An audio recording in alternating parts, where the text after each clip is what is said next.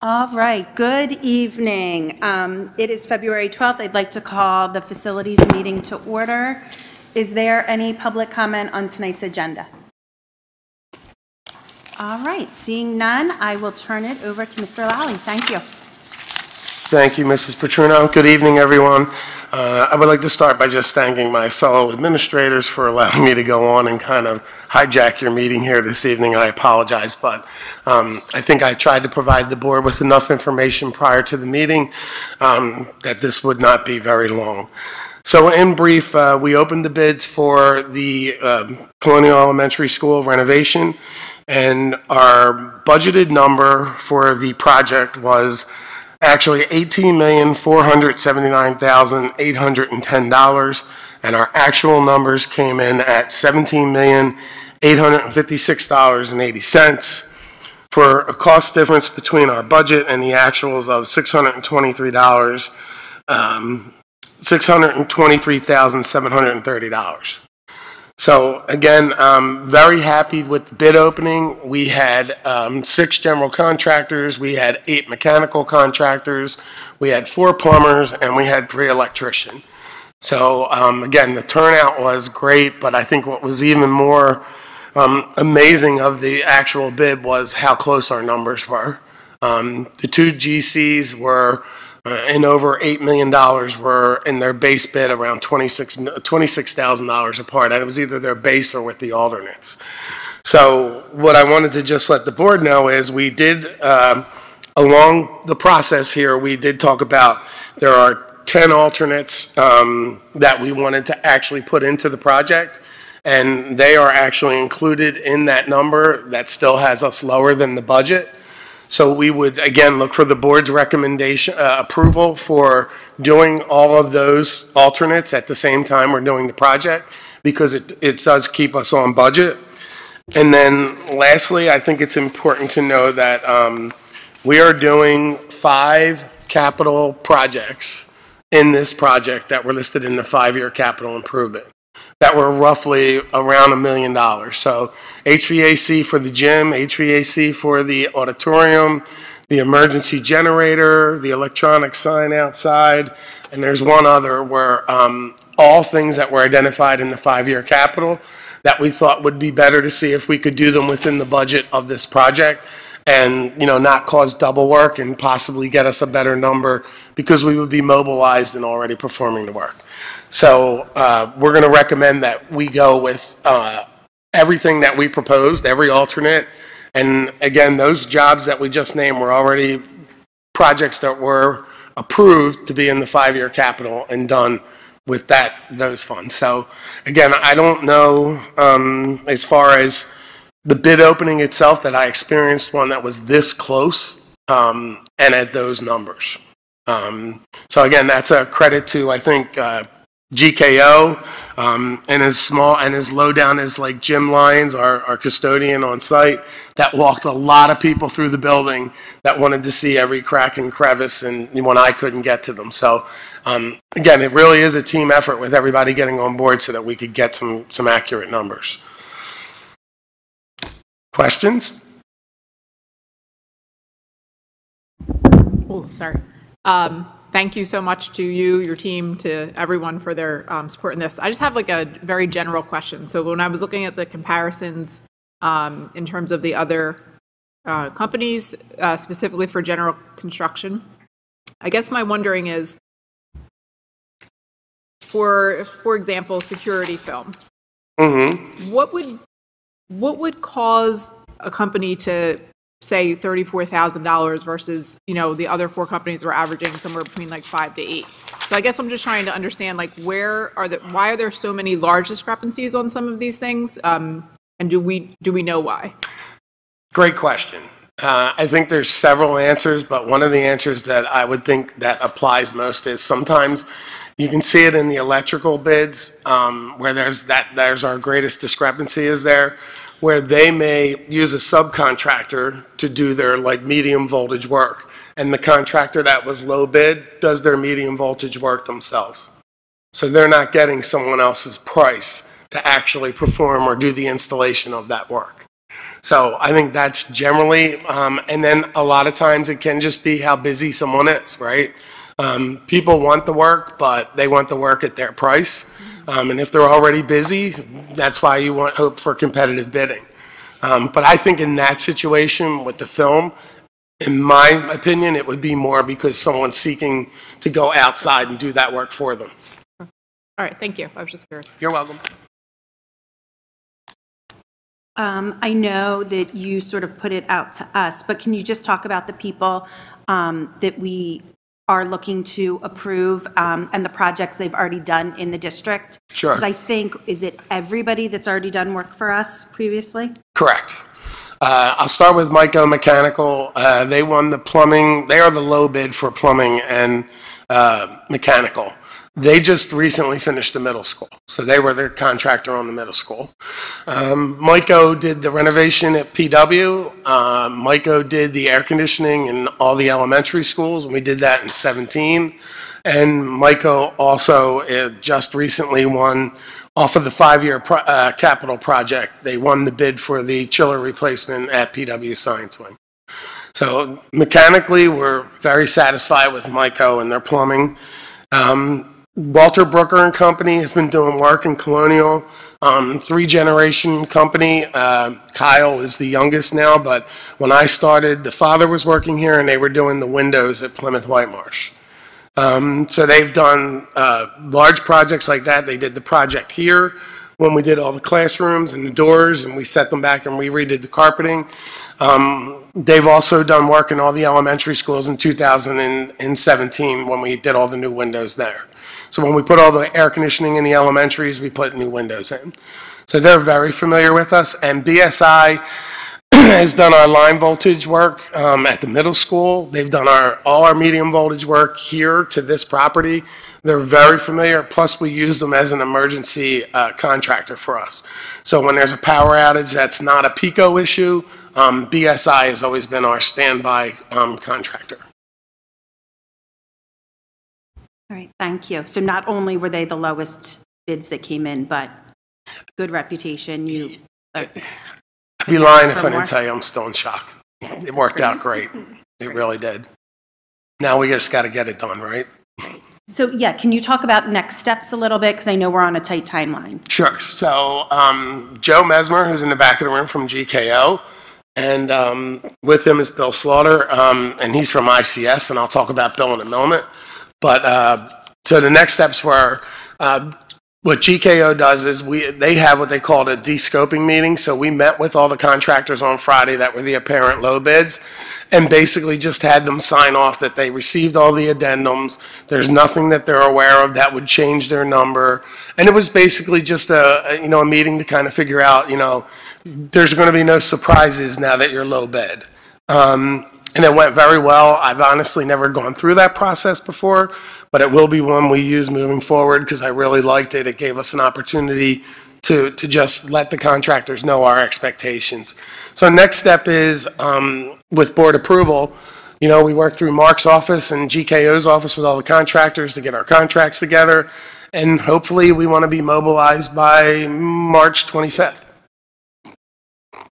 Okay, so then we would recommend that this moves to Thursday night's meeting to be voted on? Yes, okay. Correct. All right.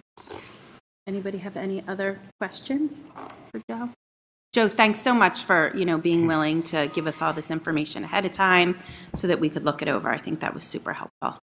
You're welcome. Thank you. And lastly, we do have some project management in the actual number, which is in the budget. And that's where Mr. Slaughter in the back, if you raise your hand, please. He's from ICS. They're very familiar with school district work and have done work in a lot of different school districts. They were gracious enough to work a number that would kind of be flexible around Colonial, that would allow me the opportunity to still do my thing, but not have the responsibility to be here every second of every day, because it wouldn't be practical. So some of you may be familiar with the term clerk of the works and then full-blown project manager. I think it's safe to say we're somewhere in the middle. So at the same time, we'll be looking to approve ICS on Thursday too as the project manager. But again, they're all in the budget. So that'll be a separate line item. It'll be a separate, it's a separate line item, but it's in our Right. 21 million. Okay. Yes. Sorry, just to add to that, and I apologize, I missed your name, Mr. Bill Slaughter. Slaughter, Mr. Slaughter. So will Mr. Slaughter be available at meetings when we have questions, like as If follow-up? we have or meetings, prevention? if we have questions, yes, he'll be available. Okay. But more importantly, someone will be on site every day. Of course. So Thank you. you're welcome. Any other questions? Okay. Again, I know I've said it a million times. Please call, text, email. You won't offend me anytime. If you have questions, I know they pop up at weird times. I'm good with it. Just want to make sure everybody's comfortable because we are moving really fast. Right. Okay? All right. Thank you. Anything else for this evening, Mr. Lally? Nothing?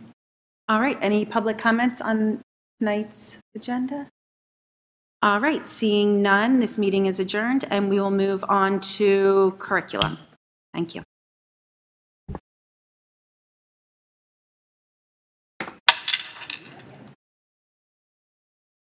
Yeah, I thought that was my longer. You good? Okay. All right, good evening, everyone. Calling the curriculum committee meeting of the board to order. Are there any comments on tonight's agenda? Seeing none, going to pass it over to Mrs. Grigaitis. Thank you.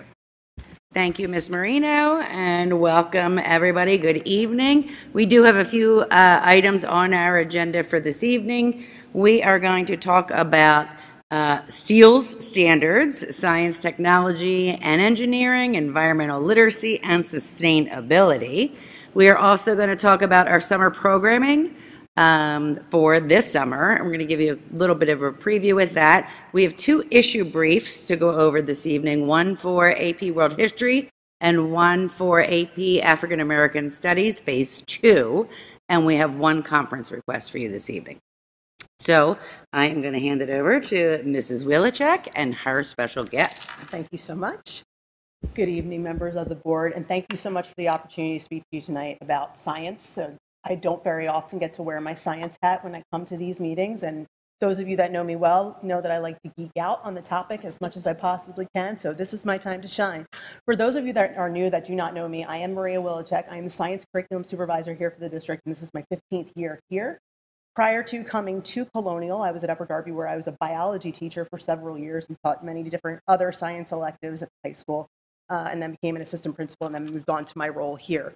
So I have a long history in science, and I'm glad that I was able, after going into administration, to be able to come back and have my focus still be on science. And so this is something that I'm very passionate about, and I'm actually very excited that the state has moved in a direction to shift what the standards are currently to something that is more streamlined with what the rest of the country is doing. So I'm going to walk you, in addition with Dr. Brett Criswell, who's here with me tonight, and I'll introduce him in a second, through 4 main points about what SEALS is and what we're doing as a district in order to prepare ourselves and our students for these shifts, and then propose to you at the end something called a lighthouse district, which we're very excited about. So again, introduction. This is Dr. Brett Criswell. He is currently a professor at Westchester University, but he has a lot of history as far as the standards for science in the state of Pennsylvania. He was one of the original teachers that helped to write the standards for science in PA back in 2002. He then moved on to Kentucky, where he taught chemistry, right? No? Science education, chemistry at the University of Kentucky as well. And he also worked with the Next Generation Science Standard, which came out in 2012, but Pennsylvania didn't really adopt. But he has a lot of familiarity with them. And now he is helping Pennsylvania and the team here in developing the SEAL standard. So, Dr. Criswell, do you want to add anything about that for yourself? Yeah, I think, I don't know how much standards battles over. Oh, sorry. I don't know how much attention you pay to standards and the battles over standards.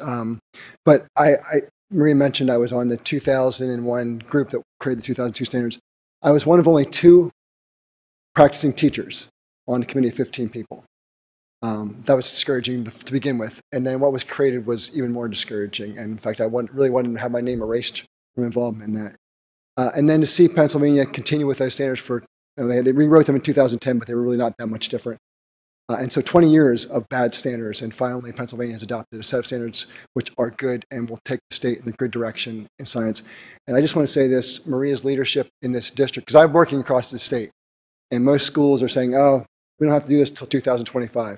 She's been leading the district and doing this now, and that's why we're coming to you, talk to you about this lighthouse school notion, because we need districts who are taking the lead on this to really show the rest of the state how to do it. So let's talk about that a little bit. So next generation science standards, you might have seen NGSS written before. Bless you. So next generation science standards came about, actually I'm getting ahead of myself, but correlation between next generation science standards and the SEAL. So PA science standards were implemented after I started.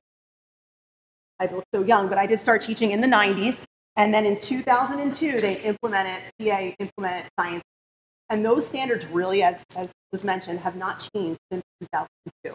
So over 20 years of having the same standards where core for ELA and math has changed. We've made no changes in science, even though science is based upon advances in technology and knowledge, yet we're working with the same set of standards. And so the next generation standards came about in 2012. And they weren't necessarily adopted across the whole entire country. A lot of states took those standards and implemented them as they wanted to and adopted forms of them within their states. But there's over 20 states right now in the country that fully embrace the next generation science standards. And then there's an additional almost 20, I think, that take some iteration of. So SEALS is Pennsylvania's version of it because we can't adopt anything. That's what we do. But our version of them, which are really closely aligned to next generation science standards. And some teachers might not tell you they're excited for it. Change is hard to embrace, but I will say that I think it is in the best interest of science.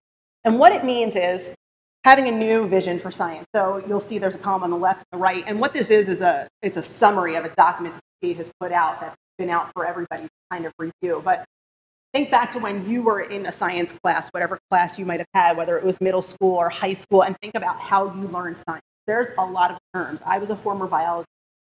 They say teaching biology is like teaching a foreign language. There's so much vocab. But science is not about the terminology. Science is about the doing and the applying. And so if you did not have to learn all of those words and you actually were doing the application, that's what we want science to be about. It should be about the concepts first, about the applications, about solving problems, not about terminology. It's making students being active learners as opposed to being passive. It's getting them to drive questions that they want as opposed to sitting there and doing worksheets and being compliant.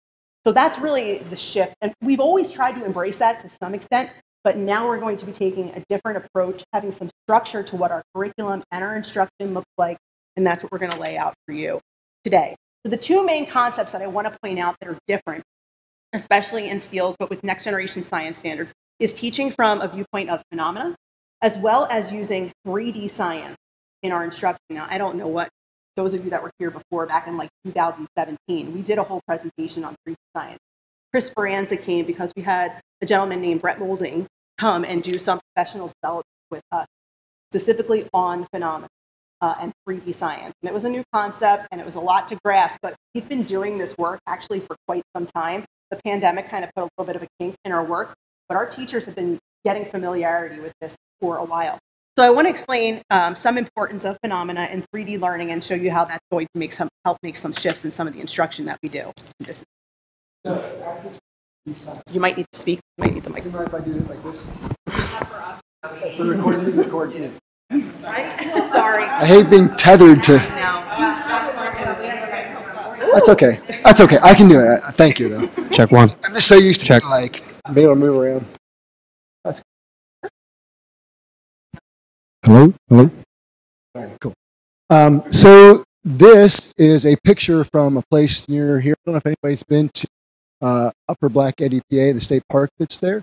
This is actually a picture from it. And I want to ask you to look at that picture and do what you would have done when you're maybe 6, 7, 8 years old.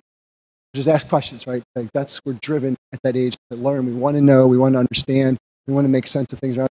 So what questions do you have looking at this picture from a nearby state park? Okay. How how did the rocks get to be so jagged? Why are they that color? Why is there such a stark contrast between the green and the sort of ashy color on the bottom? Wow, that's awesome. You were the one that said wonderings earlier when you were talking. And I mentioned I do like the word wonderings, yes. That's a great word because that's what it is, right? You're wondering why are the rocks jagged? Why are they with the coloration? Yeah. And that thing about that's what drives children, and they have that curiosity. And somehow between that and elementary school, middle school, secondary, we take that away. And the standards are trying to get that. And so we start with what it is that science. Look at this. Why are the rocks jagged? The question that a lot of people asked is why is this big field of rocks at the end of it? Otherwise, it's just forest area. Why is there this big field of rocks? And so that's what scientists do. We ask questions, and that's where it starts. And so in our classes of students asking questions and be driven, as Maria said a few minutes ago, by asking those questions. So we could ask questions about that, and we can answer that question of how we get there, and we can have our students think about how to answer that. A little bit of a deeper dive into this. I didn't give you the name of the park yet. We're going to do it. This is me at the park. I'm sorry. So don't make any comments.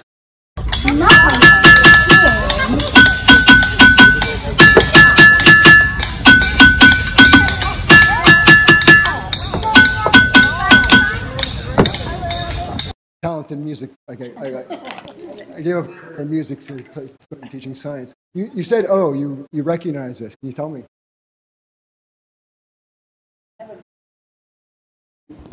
Little videos of kids, especially like wanting to. Is it like Ringing Rock? Yeah, it's called Ringing Rock State Park, and it's because the rocks have this unique quality that aren't rocks everywhere that do this. They actually, when you hit them with a hammer, they have a kind of musical sound to them. And so, of course, the question we ask is, how does that happen? And science doesn't just ask questions. Science tries to explain the questions. And starting with phenomena like this is then engaging students in what scientists really do. How do these rocks make those sounds? And why are the rocks here in this particular field the ones that do that? Why do rocks not in other places don't do that? So that's what we're trying to start with. But that's different. That's different for teachers to start there and start with the terms and the worksheets and things and the notes. So it's going to take teachers a different approach to this. And I want to just kind of allude to what we're getting at the Lighthouse School. Teachers are asking, what does it look like to teach like this? Because this is how we've taught. And your teachers have bought into teaching like this. And in a nutshell, the idea of Lighthouse School is they will be models to show other people this is how it's done. And that's such an invaluable thing for our state. Okay. So, as you can see, phenomena makes it exciting for kids, but there's also two other really important pieces of why we want to use phenomena in our instruction. So one is that by introducing phenomena, just as you demonstrated, it allows you to come up with questions. And that then will make the teacher want to investigate the questions that were generated by the student. Not the teacher posing the question for the kids, but because of student interest and what they are curious about, that will create the storyline of where the unit that they're teaching is going to go. The other piece that's really nice about phenomena, it gives a level of equity. It gives all students the opportunity to access the curriculum. So it's not necessarily about experience. We're looking for phenomena that nobody has the answer to. It doesn't matter if you go to the beach in the summertime. It doesn't matter if you've had a certain experience at the zoo. We're looking at things that nobody really knows the answer to. And unless we talk it out and give all of our ideas and every idea being valid, then it makes it a very worthwhile learning experience. So it really levels the playing field for all students. So those two things are key. And then once students feel as though they can access that curriculum and that their voice or their questions or their ideas are of value or contributing, it really helps them to engage in the learning experience. This was you too. So I'm doing a presentation at the Extra Learning Opportunities. We're good. We're good. Moving all over the place on me. Extra Learning Opportunities conference at the end of the month. And the title of it Takes a Village to implement these standards. And you're going to get like the 3-minute version of what I'm going to talk about. And why I want to mention that to you is because it can't be just Maria, it can't be just the science teachers to understand what's special and new about these new standards. Other people have to understand it because that's the only way the support is going to be there across the state and make it a community-wide effort great changes to the place we want to have. So this is a video of a woman. Her name is Susan Berry. She's a scientist, but she's actually talking about her experience as a learner in this video. And we're going to play a minute clip for it, and it's a metaphor for the most important thing, the only thing, really, I want people to understand about the new standards that makes them special. It's a metaphor for that. So, we see the video? Yep. When I was in my 20s and 30s, my eyes looked relatively straight because of the surgeries that I had, and I read well, although I read slowly. But as I got older, my vision became jittery. So I went to see a developmental optometrist.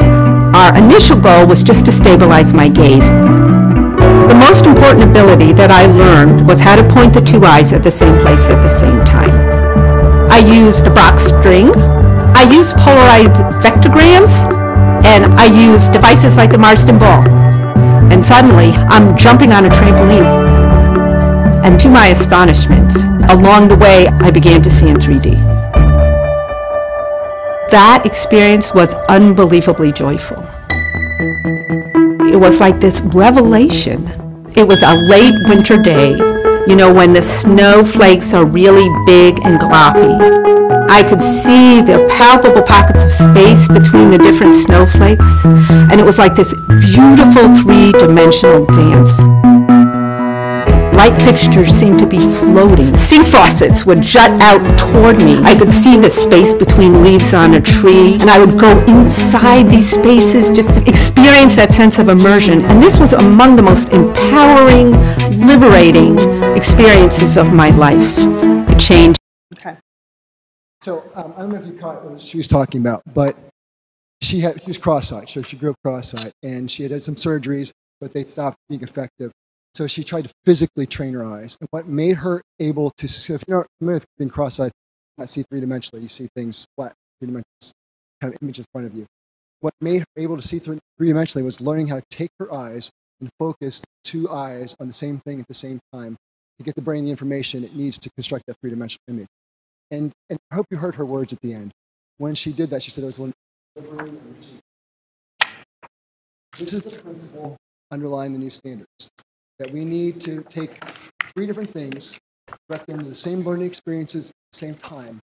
And in the same way, our kids have the kind of enriching experiences that are possible. We give them the phenomenon, and we give them the opportunity to learn the way science. So Marie's going to talk about three dimensions of NGSS. So this is also something that we've been working with for quite some time, but standards now for science are not going to be one or linear version, so to speak, of science about concepts. They're actually going to be three-dimensional. And these are the three dimensions, and I apologize for being so small, but this is as big as I could possibly make it. They're still disciplinary core ideas. Those are your standard science ideas: physical science, life science, earth and space science.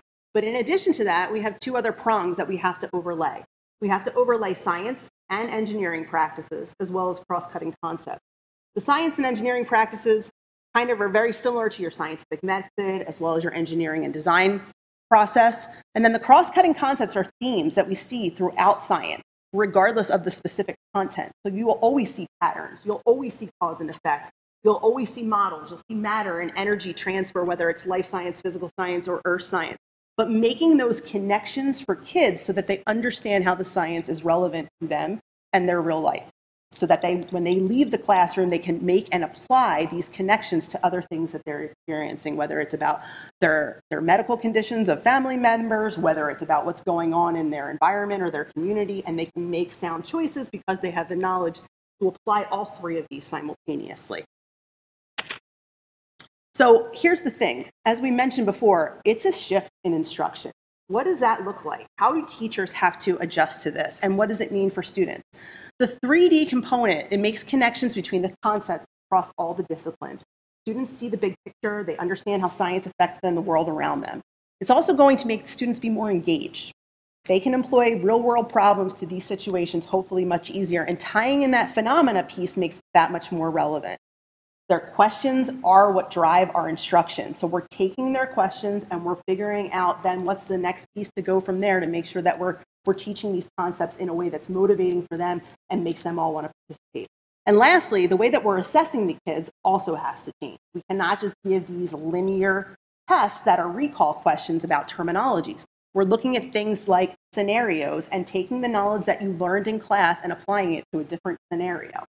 Not just a straight up laboratory investigation where we're looking specific results or where we're looking for vocab terms. So teachers need to be well trained on all of this to be able to deliver the science content in a different fashion. So I want to share with you just some of the work that we've been doing, what the rollout looks like, because this is going to have an impact on our curriculum cycle, on our budget, and what our PD schedule looks like. So what does it mean for CSD? Well, this is the curriculum cycle. Hopefully you've seen this at some point in time. And we've already been doing a lot of work I'm going to show you in a second, but I wanted to point out for you that state assessments are changing. PSSA will be changing and the Keystone will be changing. And that's going to be happening in 2024. We're going to be looking at field tests. So this school year, the start of next school year, we're going to be having field tests. In particular, the 4th grade PSSA that we currently have is going to move to 5th grade. And we'll have a field test in 5th grade there. And we also are going to be having changes made on the 8th grade assessment, as well as our biology is going to be a more scenario-based test. It's not going to be like it is now. And our teachers are already preparing for this.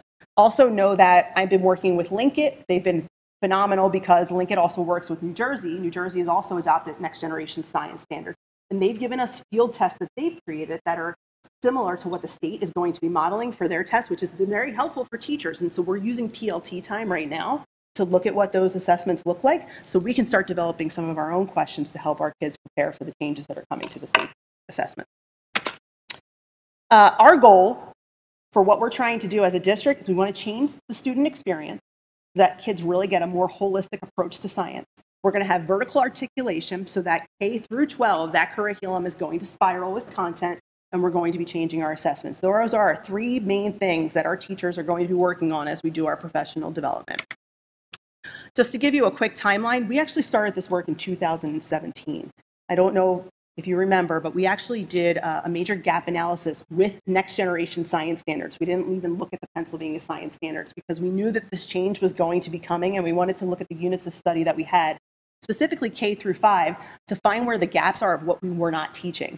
And so right before the pandemic, we started a 5-year rollout of units that we were going to have fully implemented by 2021. And actually the pandemic helped us because when we closed down, a lot of the things that we were planning to do, we could not do when we were home. And so we had to find other resources out there and trying to do activities and videos, and many things became free. And so we were kind of able to pilot a lot of different things that were out there. So we were able to complete our rollout of the units and the content specific right when we were coming back from the pandemic. And so now, believe it or not, our full K-5 curriculum is already fully aligned to what the field standards are. So we're in really good shape for that. And I actually think the teachers are doing a great job with it. We need to do more with some assessments, but they're enjoying what they're doing, and I think the kids are enjoying it too. So we're very proud about that.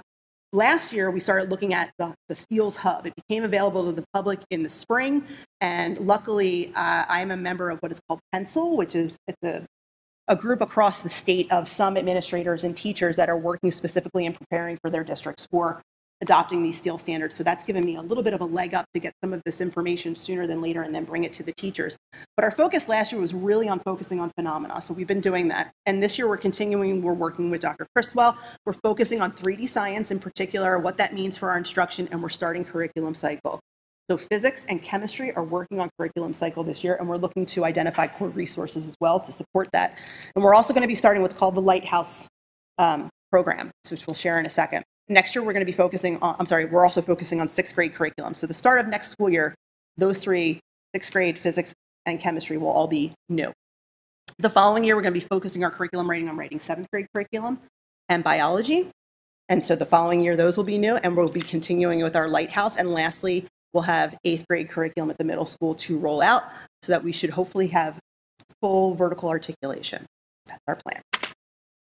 And now we want to share with you the Lighthouse program. This is the last piece, but this is what's going to set us apart and help us to be a leader in science in the state of Pennsylvania. So the Lighthouse model, there is an issue brief that does go along with this, which is linked there if you want to look at it.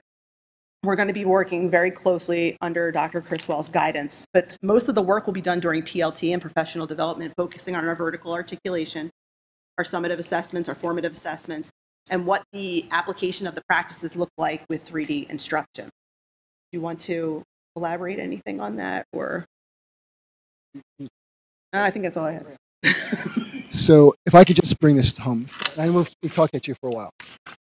I want to say the take-home message to you about this. It was a painful thing getting my PhD. And I got it to be in the space to do stuff like this. I was in Kentucky when they rolled out their new standards, and I worked there to help them. They had a wonderful plan in place and was very successful. Pennsylvania, you might not be surprised, does not have as good a plan in place. And so this lighthouse model was part of the original plan, but we haven't been putting it forth the way we want to. And when Maria came to me and asked me to come to the school, and when I started working with the teachers, I saw the potential for this school district to do that. And I think you have to appreciate the importance of this. So I have my shirt for this occasion. I had my niece make this because I really believe this. This is an amazing opportunity in the state to take science where we all want. We want to enjoy science. We want to learn. We want to prepare extra scientists. But not just that, we want to prepare students who understand science issues. We haven't been doing that. So to be able to do that, we need models of what that looks like.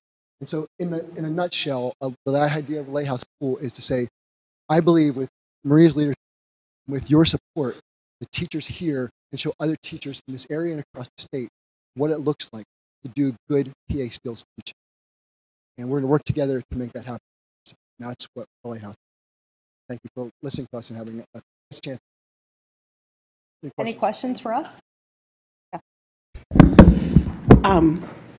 So this is amazing. Like I'm really excited for this. I just wonder with like at the high school level when you get into AP, right? Because that's a curriculum that we don't have as much control. We don't have any control over AP. Well, I was trying to be a little bit positive with my spin there. How will those students be kind of left out of this while they're in those courses? Or I can answer that in two ways for you. First, the STEEL standards are for all students. So this is what everybody has to be able to do. AP goes beyond those. And so it doesn't in any way interfere with what AP teachers do. But another way of looking at it is AP. When I was a high school teacher, I refused to teach AP because it was problem solving, memorization. AP has changed to be much more conceptually oriented, thinking based. And so this will actually better prepare students for your AP courses. So it doesn't affect them in terms of standards because AP are beyond these standards, but it does affect in terms of, does that? So. And when we teach AP, if you're thinking about how are these standards going to be aligned, like in the coursework, if we're creating curriculum, we don't necessarily use these standards when we create an AP course. The College Board creates what the curriculum is. We're not changing that. But the skills that the kids are going to learn by going through this curriculum, starting at kindergarten, that 3D practice, having the cross-cutting concepts, the knowledge behind that makes it so much more, the ability for them to apply the knowledge at a higher level, hopefully will make them more readily able to. I think if the district really does this, the students will do better in AP. Because of how AP has changed itself, they've tried to model themselves more after the NGS. I was wondering, do we have any data on how, or any outlook on how these standards will help with employment? Because I'm thinking if this aligns with the new generation science centers, aligns with what we have going with the tech schools, these same concepts and skills with the students who are in the tech schools and going into the trades, will these same sort of concepts help them as they're going into the workforce as well? Do we have any data or suggestions on how that can help them? I think what you should understand is the NGSS was created by multi-member teams that had representatives from teachers, administrators, industry. So industry had input in these standards saying, what do we, and they value the science engineering practices, developing communication skills, thinking skills, problem solving skills. So I don't know that anybody's really collected data on how this prepares them, but industry was at the table to make sure the standards were what they wanted to see happen for people to come out of those ready to be in industry. Okay. With this transition, what does it look like from the perspective of materials or learning spaces and budgeting? Like, how does that? Well, I mean, it's part of our curriculum cycle. So we're already budgeting for making shifts in the curriculum over the next couple of years. And we've looked at it in such a way so we're not doing everything all at once. We're kind of staggering it, especially at the middle school level. That's probably where we're going to see our biggest change, because in order to do this right, we really need an integrated approach to science. So that means that currently the way middle school is taught, we have mostly physical science in 6th grade. We have life science in 7th grade and earth and space in 8th. We need to do a little bit of each in each grade so that the curriculum really spirals and the kids are not learning it all at 1 grade and 6th grade, and then they don't have any of it again until they get to the high school. That integration, that's the change. But we're doing 1 year at a time so that the students have no gap in the content as it rolls out. As far as the materials and things, again, K-5, we're already fully aligned. So we've already been paying for the consumables. And the kids, the awesome thing about the K-5 is that it is so activity-based. Those kids are doing hands-on activities almost every single lesson. And so we do have a model in place where we can get those consumables, and a lot of the stuff is also online, which makes it a little bit less expensive. And then as far as the rest of them are concerned, I mean, we're just budgeting through. We're right now in the process of looking at core materials. So we have a rubric that is from Ed Reports to determine, what's valid and what's not valid so that we make a wise choice. But we're not really anticipating any major shifts in budget from what we're already currently doing.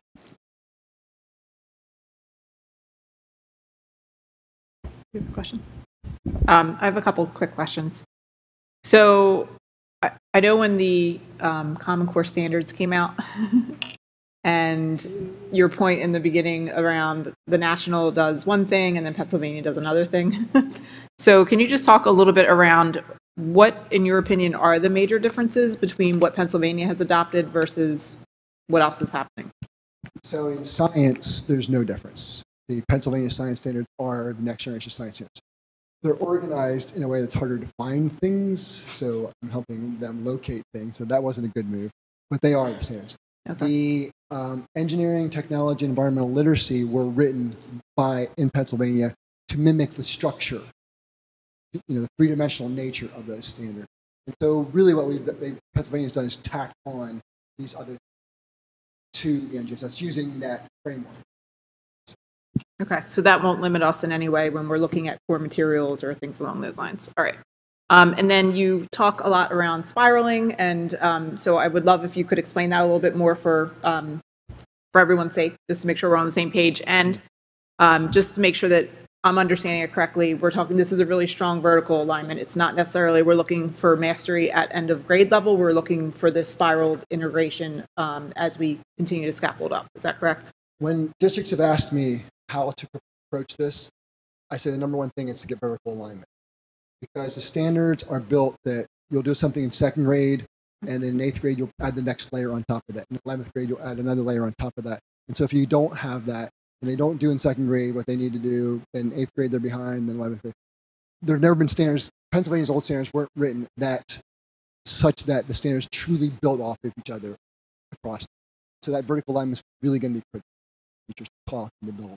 Yep, that's great. Last question is more of a district question. So in terms of communication with families, around shifts, around changes, around what to expect, could you just talk a little bit around what have we already communicated, what's coming, just to make sure that our families are clearly in the loop? At the K-5 level, there was a communication that went out back in 2017, to be honest with you, when we first started doing this. And so nothing is really, we haven't changed. We've been working towards that. So I haven't sent any more communication out since then. As far as middle and high school, because we haven't really started with the changes, we haven't done anything quite yet, but that's something that will be forthcoming. I think that's something that I want the teachers to be part of as we develop that message, because it also needs to come from the individual teachers at the classroom level so that they can be aware of what their students are going to be bringing home and what the expectations are. So as we start fleshing stuff out next year, hopefully there will be some of that. And if I could say one thing about that, thank you for raising that question, because that one for Common Core failed. Mm-hmm. It didn't communicate with parents. Because NGSS was built after Common Core, they learned the lesson. So they have already some communication. Here's information you can give. So there's a starting point for what you take and adapt it to the local school district situation. But NGSS realized that's so important to get parents to really understand going to maybe it'll be a little different. Kids aren't going to be working problems till they're dead. Right? They're going to be maybe looking at, I'm going to talk to you about something that happens and what do you know about how it happens. Right. So I think it is important to communicate. Yeah, and I appreciate that we've been so intentional, and so thank you about, we've been doing this for a while, right? It's easy to say that, but as STEELS comes up more in articles and literature, et cetera, and as the PSSA shifts, I think it's really important that we just take some intentional time this year and next year to really make sure that we're communicating explicitly with families. Right? Thank you. Thanks for a fantastic presentation.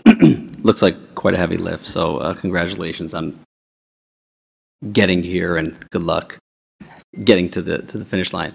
Quick question in terms of implementation and potential risk mitigation strategies. How do you kind of define success? How do you know if you're not quite getting there? How do you measure whether there's more support needed for staff or whether the students aren't quite capturing, right? In any program implementation, there's a constant reevaluation to determine. So I'm just curious if you could say a few words about how you sort of think about plan that support from end to end in terms of parents, students. I think there's twofold for that. One is about we need feedback from the teachers because they're not even so much on how the students are faring with it, but how they're doing with implementing the instruction because it is so different. And then also looking at the students and how they're performing. So part of what we're doing right now in particular is we're really focusing on formative assessment in the classroom and really modeling what that's supposed to look like and how we're supposed to be flexible and adapt our instruction based upon what the students are telling us from that formative assessment. So we're collecting data as we do these smaller, quicker formative assessments and then going back and looking at the instruction in teams and PLTs at grade levels to say, well, what did you do? What did you do? What's working? What's not working? And then making the changes. And that's actually what this Lighthouse model, that's a main crux of the Lighthouse model. So that data that we're going to be looking at over the next 3 years to help guide us as we do this implementation. So it's both the teacher input and the students, what they're giving back in the assessment.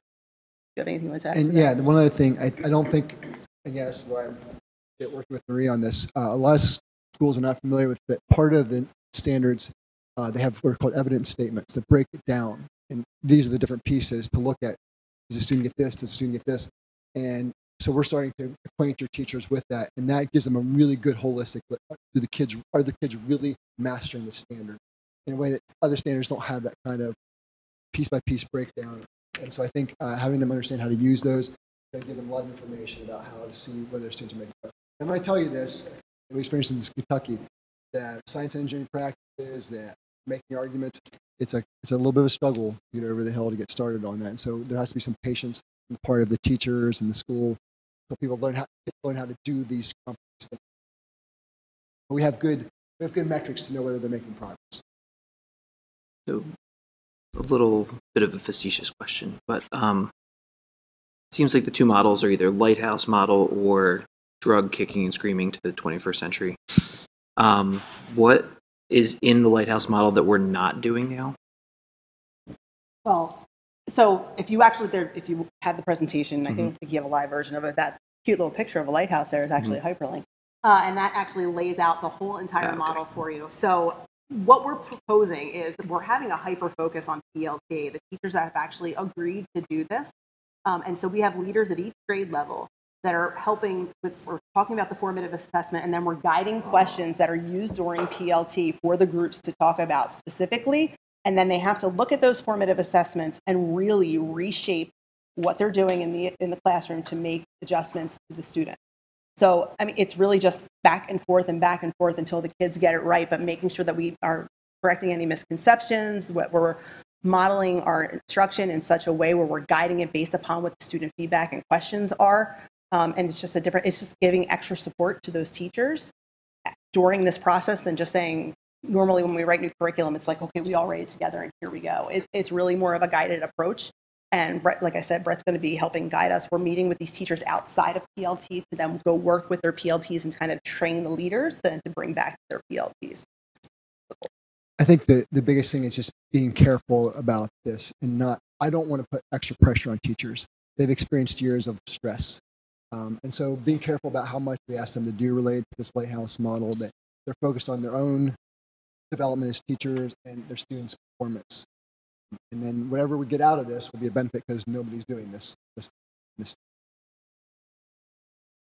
I guess my follow-up question is sort of, as we assess teachers, what sort of weight are we putting on the ability to be innovative and adaptive and really bend the curriculum versus I used to be really good at what we did? Like, how do we support them both ways? I'm not sure if I fully understand the question. I mean, there's a level of grace that's done with this. We're asking for teachers to tread in areas that they're not comfortable with because this is change. But, you know, in working with them and also doing walkthroughs that are not necessarily evaluative, but just providing feedback from here's what you're doing here and here's what you could be doing if you made these few shifts that would be more aligned to the whole entire three-dimensional process of teaching in this way. I think that's a valuable piece for teachers. As far as like evaluative of teachers, we have to give them some flexibility as they're working this out, not to be punitive, but to really be collaborative. That's the goal. We're really trying to create an environment that's work. I'm learning this too, right? This is new for me. And when I first started teaching, I mean, I do think that I did aspects of it, but I don't think that my focus, I'm not trying to, I thought I was a pretty decent teacher. I wasn't horrible, but I don't think that my focus was quite as three-dimensional as what I see here. If I had this model in front of me, that would have been something for me to aspire to. But I really think that I would have benefited if I had colleagues that were also trying to do the same thing. So we're really trying to create that network and that community within our department so that we have not just the leadership, but also one another to lean on as we're going through this. So it's really the goal. I want to build on Rick's point just really quickly. It's unlikely that there's consensus among the faculty, right? So it sounds like it's going to be great for the students in the short term and long term. It sounds like a more fun curriculum. It sounds like they'll be better off in AP and beyond in college, right? But it sounds like it's quite an adjustment for the staff, and they, right, can't assume that they're all sort of entirely, completely on board. And so thoughts about the way to sort of manage those expectations and sort of support them. It sounds like there's a great support system in place, but the likelihood is that they're not all as excited about the change as you are. To Rick's point about they were really good at what they were already doing doesn't mean that they're thrilled about the change. Well, I think that part of this is being as transparent as possible. So this is not like, surprise, you know, they've known that this was coming for quite a while. In fact, I mean, the state has kind of been saying, we're getting new standards, since, I don't know, maybe 2014. And we're trying to stay on top of that. So to some extent, I think there's a sense of relief in that. We know that they're finally here. And now we know what we're working with. So yeah, there are some people that are not 100% on board, but we're hoping that there's safety in numbers, that those that are will help eventually as you see that it's working. And I can tell you at the middle school, especially, we've had a lot of teachers that have been taking the format of going and using phenomena and then trying the three dimensions and coming back to the department meetings and say, this was really successful. It was a lot. It took more time and I got to get more comfortable with it, but it worked really well and the kids really understood it. And so when that happens, I mean, after a while, you see the writing on the wall. And if you want to do a good job at your job, you're going to make those shifts.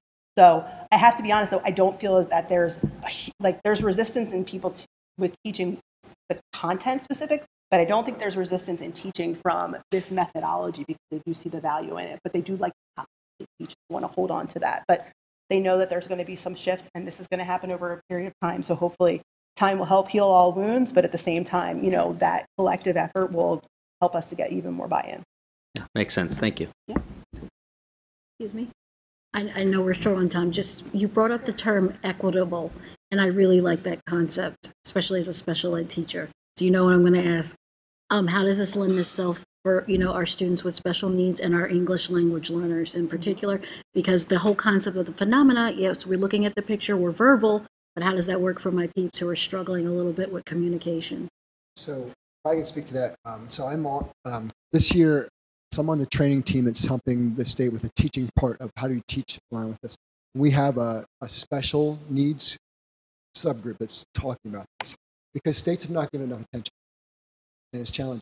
And so we're developing a lot of scaffolding tools for teachers. And since we're in contact, as soon as we develop them, I will bring them in here, and your teachers have the chance to use them. With English language learners, the beauty of this is instead of what is science typically done, put the vocabulary first and intimidate them, because not only is it not their language, but it's technical terms that's not in their language.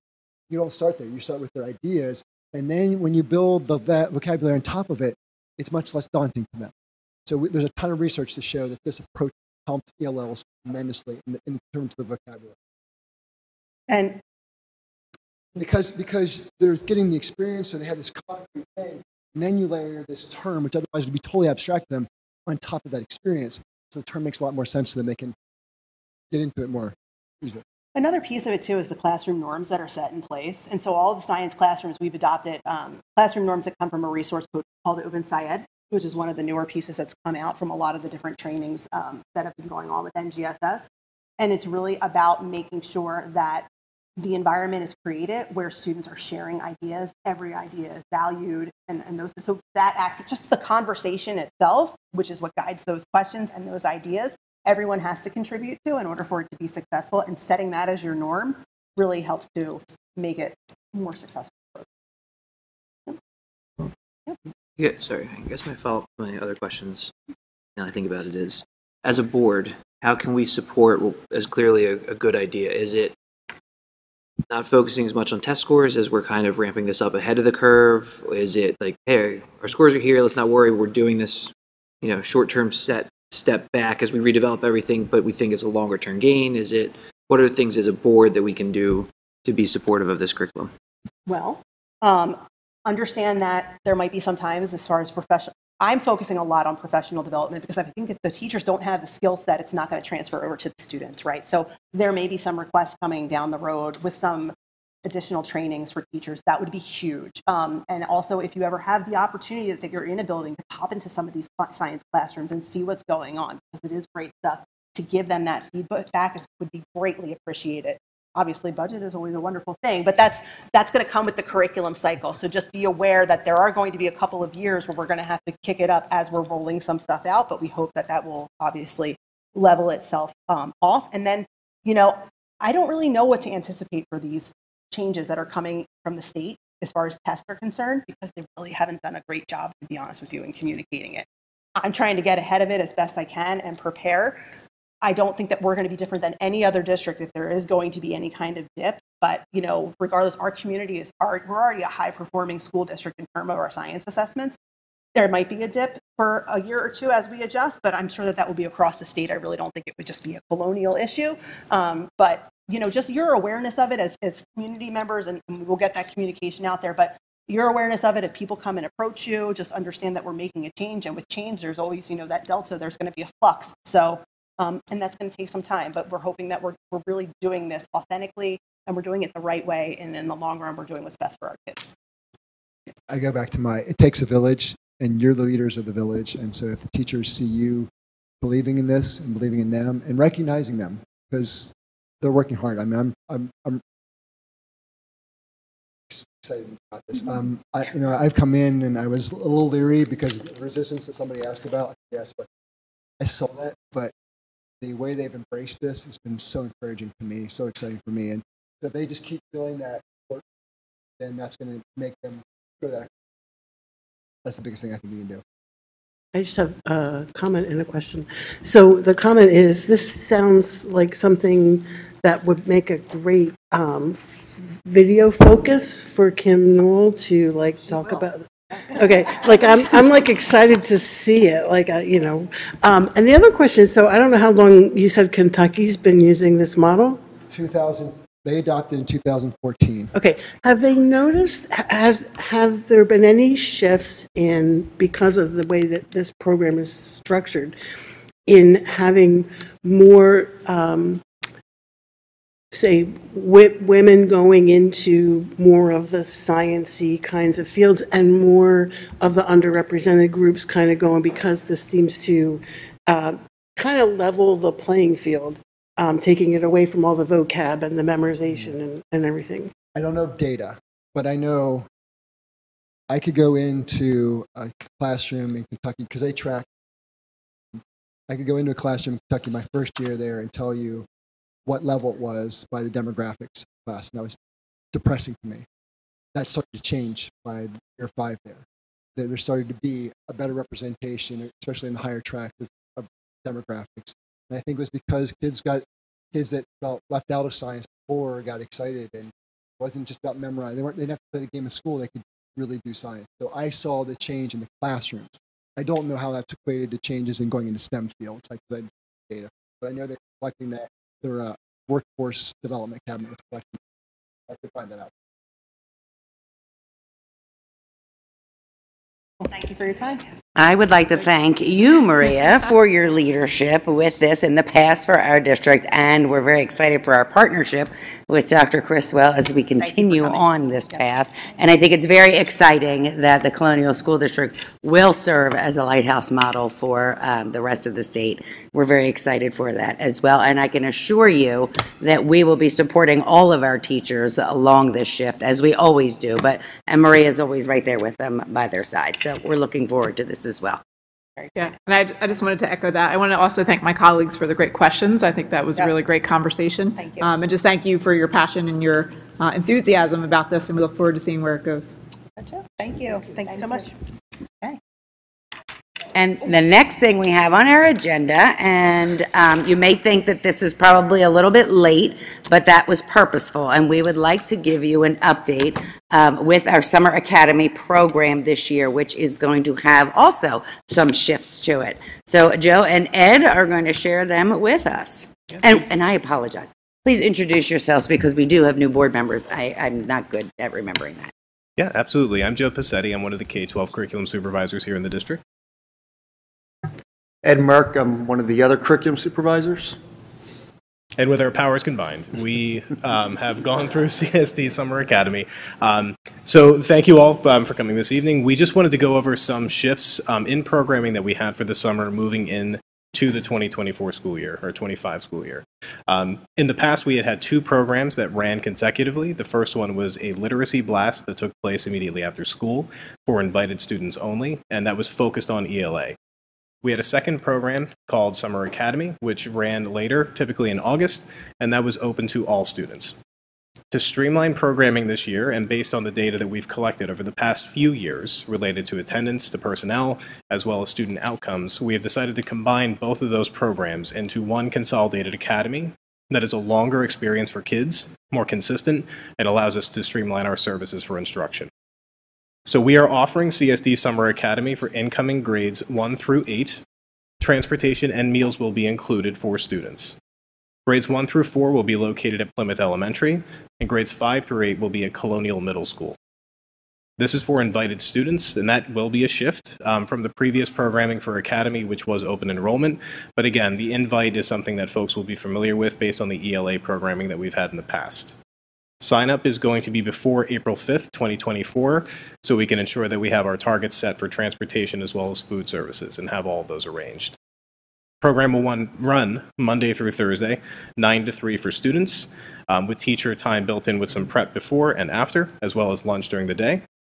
And there are going to be 2 coordinators, one for each site, to ensure that we have oversight of both of those programs. We actually did hire our middle school coordinator earlier in the day, or offered the terms to her, which will be fantastic. And we are currently still in the process of identifying an elementary coordinator candidate for that. And we don't have that up there, but the program will run from the week after July 4th, so beginning on July 8th through August 1st.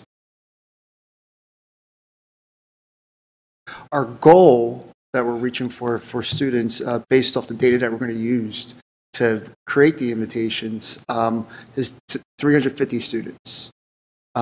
With that, we're requiring about 30 teachers, in addition to approximately half of that for instructional aides.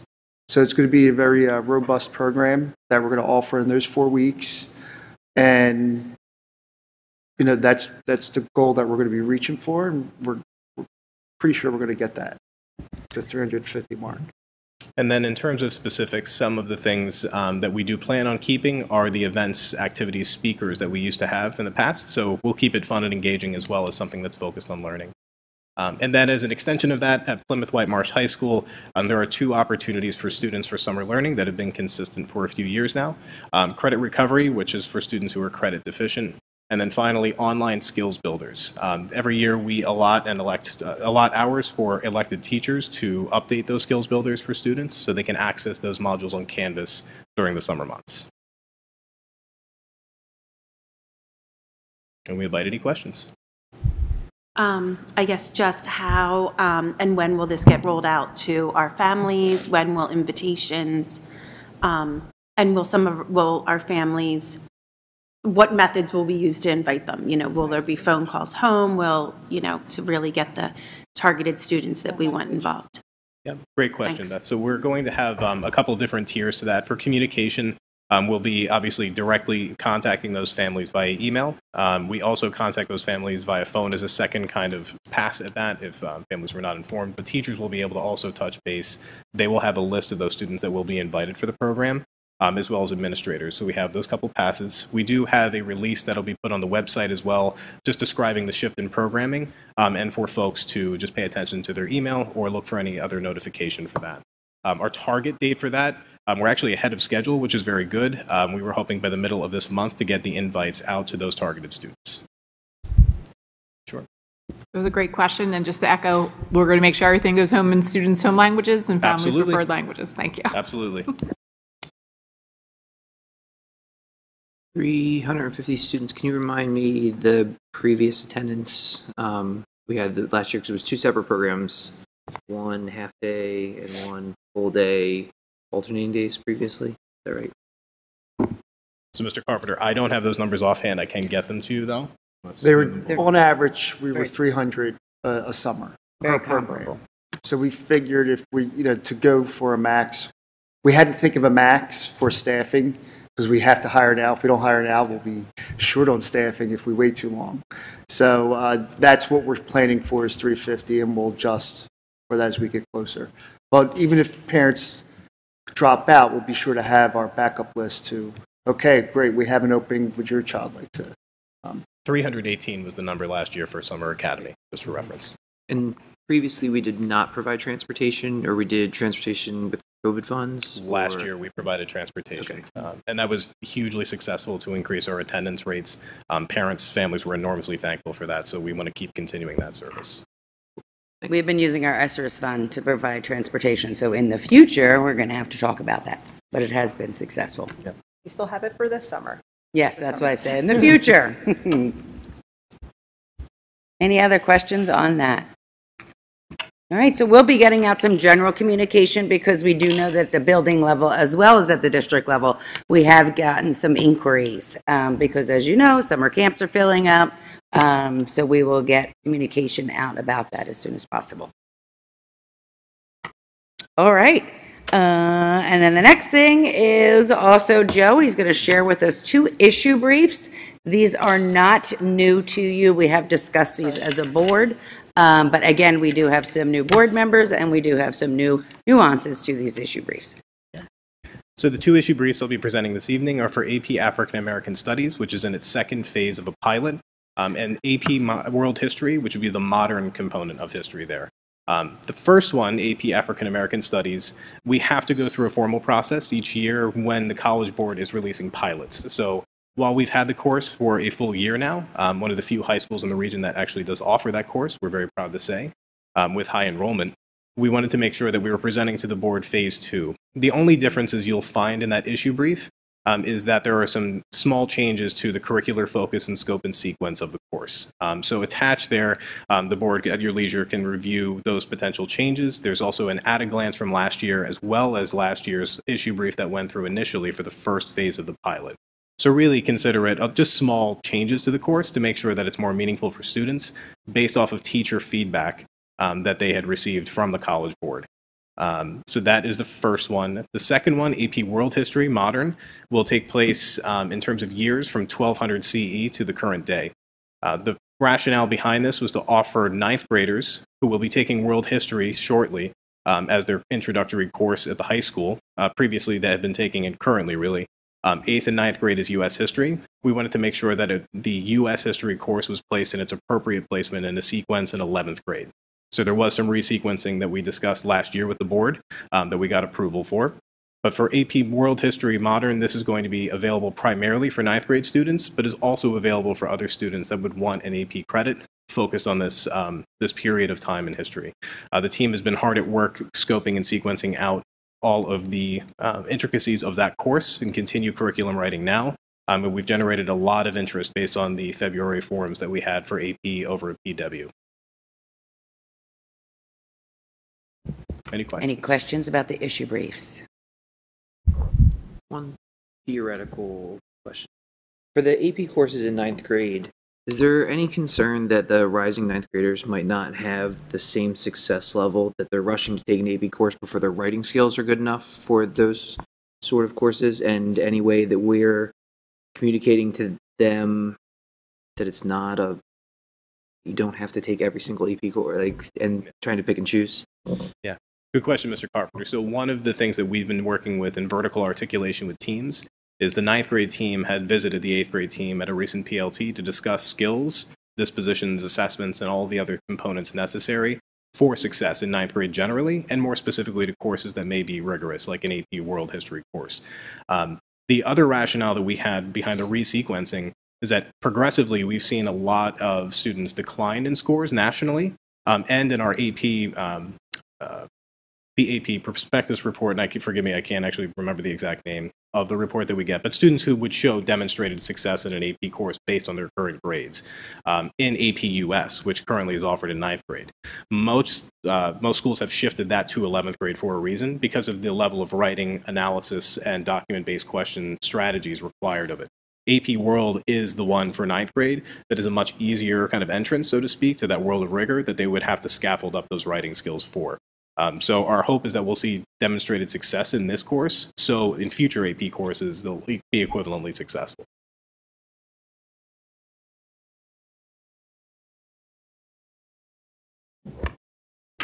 Okay, thank you very much. And the final thing on our agenda is a conference request.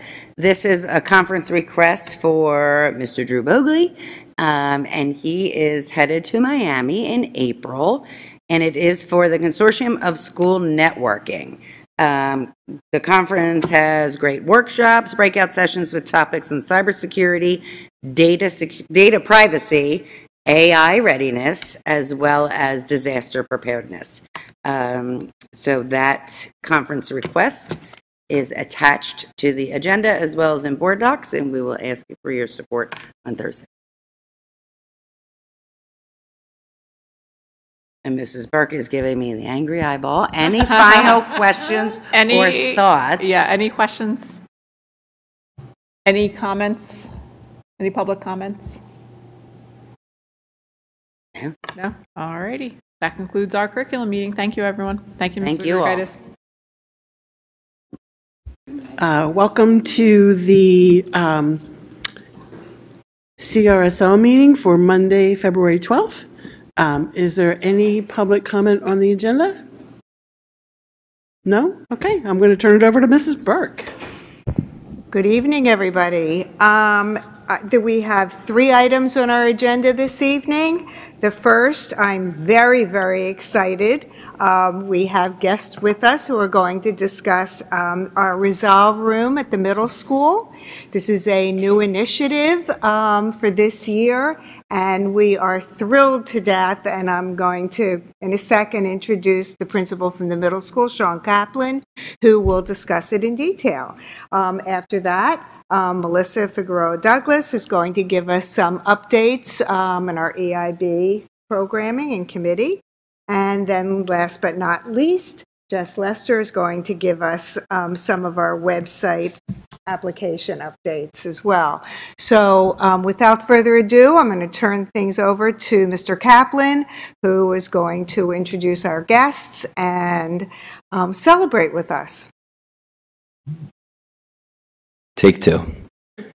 No need for the teacher voice. Good evening, everyone. I'm Sean Kaplan, principal at the middle school. Really excited to present about a really special program that we were able to kick off this year and that we found a ton of success with, and want to highlight that for you all and talk about what it looks like on a day-to-day basis with us and where we see it moving in the future. Before I go any further, I want to step aside to allow a very special partner of ours to introduce herself. Hi, good evening, everybody. I'm Nafisa. I am from Lakeside, and I work as the Resolve Room Conflict Resolution Specialist. Nice to meet everybody. Thank you, Nafisa. We also have Miss Janine Whaley with us here tonight, who is another partner of ours from Lakeside.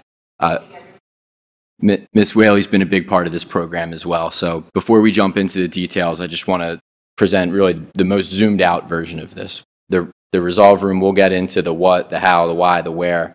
But going back really even further past last summer, the resolve room idea came about with conversations at the building level with Mrs. Burke, with Mr. Murch about how we can respond to challenges that we've identified with students. And something that we talk about often is that when conflicts arise, and conflicts take many different shapes and forms, not every student has the same tools in their toolbox that everyone else has. And sometimes their tools might need to be sharpened a little bit, or they might need to be refocused a little bit. And we wanted to find a way to help students with that effort.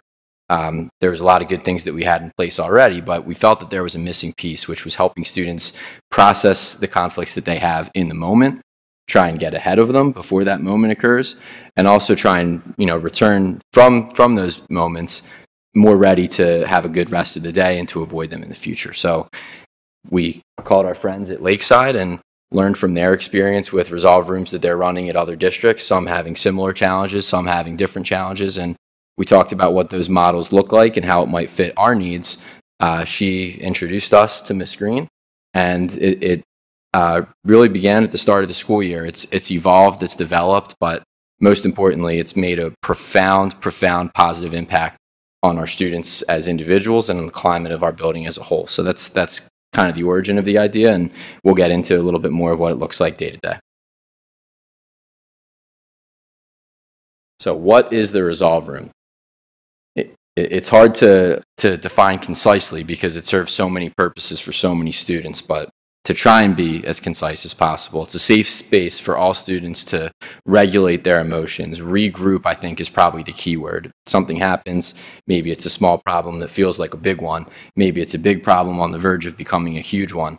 And it's a space that they can go to safely, calmly, to process what they're going through with a professional who's able to connect them and see them as a person, and again, equip them with the tools that maybe they don't have, or maybe they're just not ready to use in that particular instance. Where is the resolve room? It's in a classroom that we have right now that it is solely dedicated to these purposes. Students know where it is, the location doesn't change, and that consistency helps settle some of the flight or fight feelings that they're feeling when they're escalated. Students go there as a positive outlet too, as Ms. Green will share. There's been quite a few lunches had in there to celebrate successes and overcoming challenges. And it's also used as an alternative or addition to discipline when needed too, to really close the loop, not just, here's what you did, here's what you get, but here's what you did and here's how you can fix it. And we're starting to find a lot of success with that, and we feel really good about it. So among many roles, what does Ms. Green do? And you'll get a sense for why this is hard to justify in one slide when she starts to speak about her work with students. But things that I alluded to earlier, teaching students to navigate conflict independently. One of the things that we're most proud of is that the students that Ms. Green spent the vast majority of her time with earlier in the year are really only seeing her for positive reasons now, which shows that they're equipped with those skills and they're really applying them, and hearing them speak to that themselves is something really special to see. And again, that's what contributes to the improved climate. Provide smooth transitions back into school following instances. If something occurs where a student is briefly removed from the school setting or needs to step away from a class for even a short period of time, Ms. Green's right there to ease that transition back. Oftentimes, and something that we're working on even more now, is working with the teachers to help do that even in the classroom, not just in her resolve room upstairs. And that kind of speaks to the last bullet point there too. A little over halfway through the year now, finding a lot of success with a large number of students. What we're beginning to work on now is helping teachers model those same behaviors and those same approaches, to handle it kind of in-house too, meaning their classroom. So there's many hats that Ms. Green wears, and I'll hand it off to her to speak a little bit more about her approach and again what it looks like each day. So speaking on the mic is weird. So I just wanted to say, before we get started, a lot of the work that is done in the resolve room. So the resolve room is a very unique space. It's set up where we have a calm corner for kids our students to kind of regulate their emotions. We play a lot of music in the resolve room. There are fidgets there for kids who kind of just need like that quick check-in and are a little bit unsettled and just need something in order to go back into class. So it is a very unique space, but it is work that I do in a resolve room. But also, I've been invited to, had the opportunity to be invited to some reinstatement meetings to talk about how we can move forward with the kids after needing to leave school for suspension. Um, Also doing some classroom observations to see what are the triggers, what are the things that are getting students kind of dysregulated in the moment, and see how we can address those things with the students or whatever peers are bringing them to their point in the classroom. And then also collaborating with counselors, some of the guidance counselors at CMS. So it's nice to be able to collaborate with them to the best support they need. So yes, the resolve room is where the work is done, but I'm generally all over the building as needed when needed. Um, let's see. I had this all mapped out really nicely. Um, so now, I'm sorry, I jumped ahead. So students kind of find themselves to me mostly because they're in some sort of conflict. Something has happened, something has happened with a peer, and then they find themselves to me. So what we usually do is a peer-to-peer session. Sometimes we meet individually to just help the student navigate what has went wrong. Let's go through the text messages. Let's see where where kind of the conversation went left with your friend or with someone who's not an identified friend, and let's see how we can work to kind of repair that situation. So I do some individual sessions. Sometimes we can meet in groups. Sometimes we can meet with the person they're in conflict with, and they're referred to me via admin. Students come to me by themselves all the time, really. Um, and have some meetings during our lunch sessions to kind of process what's happening throughout the day. We also will meet in the afternoons during homeroom to process what has happened during the day, like some highs, some lows, or just kind of decompress after, a long day in school. Like Mr. Kaplan said, I do also provide some additional support with some disciplinary things. While you are in the resolve room for like an in-school suspension, we won't just be sitting there kind of like twiddling our thumbs. I like to break down what happened, what caused the suspension. Is there relationships that need to be repaired? Can we, I think me and you, we've written out like an apology letter, or do we need to go and talk to another student? Was there a fight that happened? And just kind of work on why are we here for the in-school suspension and how can we repair it? And then what steps should we take before re-entering that setting? Do we need to talk about scheduling changes? Should you find somewhere to sit? Just like those nuanced things that happen just in middle school. Like, should we find somewhere else to sit in a lunchroom? Are there friends that you haven't connected with that maybe we can reconnect with? Just to kind of get you back into a good space before coming off the in-school suspension. Um,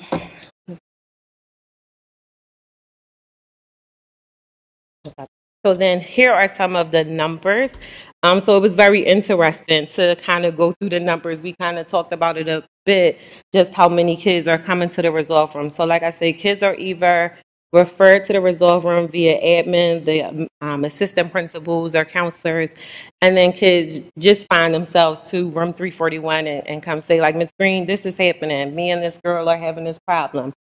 So far, it's about 100. This was as of January.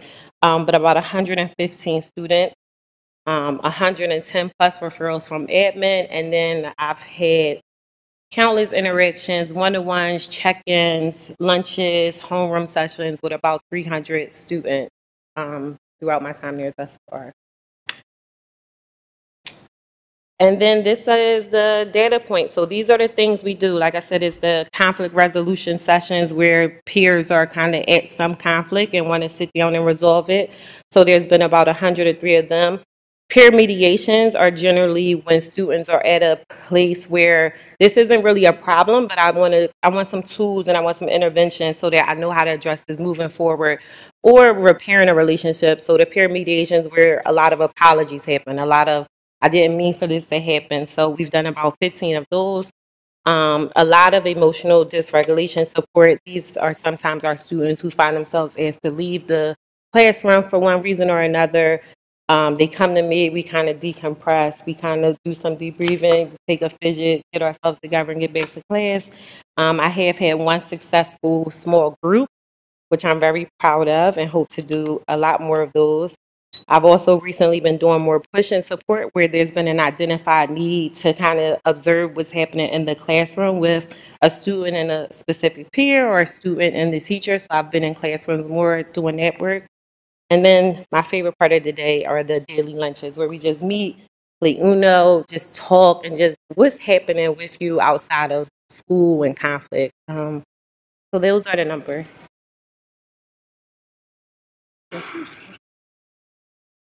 Thank you, Ms. Green.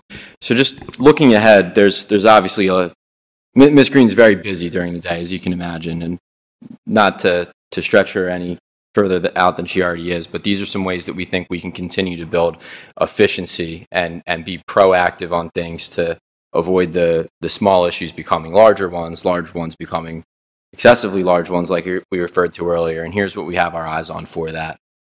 Ms. Green's doing it informally now, some check-in and check-out, using data to identify students that would really benefit from meeting with whether it's Ms. Green or another counselor to make sure their day's off to a really good start. And then same thing at the end of the day. Training with staff to use these approaches in the classrooms. You could see on the previous slide, that's starting. The number's low there because we're starting to begin that rollout, and it's really important for buy-in from the staff members too, as you know, they hear that their colleagues are having success with the support of Ms. Green being physically present in their classroom. The interest and desire in spreading that becomes a lot more easy to implement. And then again, expanding upon proactive classroom visits, not just, hey, Ms. Green, these two students had a little bit of a shouting match, but hey, I just want you in here just to see the climate and take a look and make sure the students know that you're not just waiting for them in 341 when they might be having some trouble, but that you're a big part of the school day. The vast majority of our students know that already. And again, making sure that the doors are open for Nafisa to model the way that conflict should be handled and that interactions should take place is those are all things that we have our eyes on in the future. So just one last piece on the data. We have a very, very detailed spreadsheet, certainly more than the bullet points that we highlighted here for who's referred to speak with Ms. Green at what time. Is it because of the student? Is it because of the admin, counselors, teacher? How many times is that individual student there? What took place while they were there? How long were they actually there? And having that detail really helps us be intentional with what we're planning out as the next steps. Again, there's always going to be time to react, but getting ahead of it as much as possible is certainly what we believe is most productive. So that's the Resolve Room in a nutshell. Certainly be happy to answer any questions that you might have about what the program looks like at CMS. Is this one of the programs that was funded by a grant, or I know we've had Lakeside, so this is theoretically something that we have another year of, and then we've got to figure out what we want to do? So this is funded by a grant, and we have funding for the Resolve Room right now for 2 years. But there are continued grants that come across my desk that I will continue to fill out and to apply for. But we wanted to pilot the program, see if it was effective. Clearly, it has been. It's in its infancy, and it's already exploding and very, very effective. And the hope is that we could expand this to the high school at some point as well. One of the things, I mean, I have always been impressed with the philosophy that Lakeside uses. I've been working with Lakeside Network for 40 years, maybe a little bit more. And one of the things that has always impressed me is that they look at behaviors as a learning process for our kids, and understanding that our kids come to us. Some have lots of behavioral tools in their toolboxes, and some don't. And in schools, we typically have done the punitive model. You know, you don't follow the rules, and there's a consequence. And the consequence isn't always a very positive one. There's suspension, detention. But what we don't do is give kids replacement behaviors. And we don't give the kids the tools, typically, that they need, so the next time they are faced with a similar situation, they can pull from their toolbox something that would be much, much more positive for them, a much more positive experience. That is what this program does. And I think the fact that we've had, 300 kids approximately who are seeking it out means that they themselves are recognizing that they need the tools, and they themselves then become empowered to take control of their behaviors instead of their behaviors taking control of them. So it's something that we want to continue. We want to spread the wealth and give our teachers the tools that they need too, so that they can deal better with the kids and with the behaviors that are presented in the classroom.